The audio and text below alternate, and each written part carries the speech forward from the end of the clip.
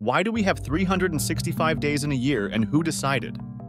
Have you ever stopped to wonder why a year is 365 days long? Is it just a random number or something more cosmic?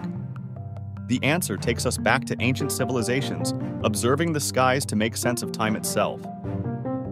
Let's unravel this celestial puzzle together. A year is based on Earth's orbit around the Sun, which takes roughly 365.24 days.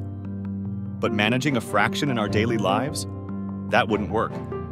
To simplify timekeeping, early astronomers rounded it to 365 days, adding an extra leap day every 4 years to balance the math.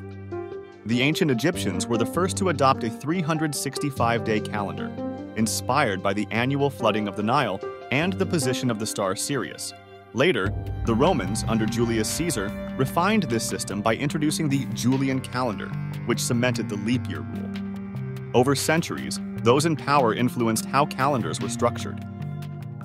Religious and political leaders shaped timekeeping to match festivals, farming rituals, and more.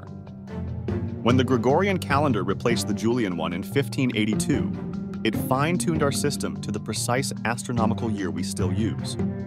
The concept of 365 days isn't tied to one decision, but a blend of scientific observation, cultural adaptation, and the influence of historical figures.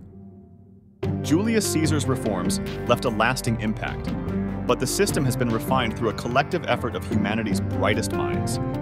Now that you know why a year has 365 days, what other secrets of timekeeping and science would you like to uncover? Share your thoughts in the comments, and don't forget to like, subscribe, and explore more fascinating insights on our channel. Let's keep questioning the world around us.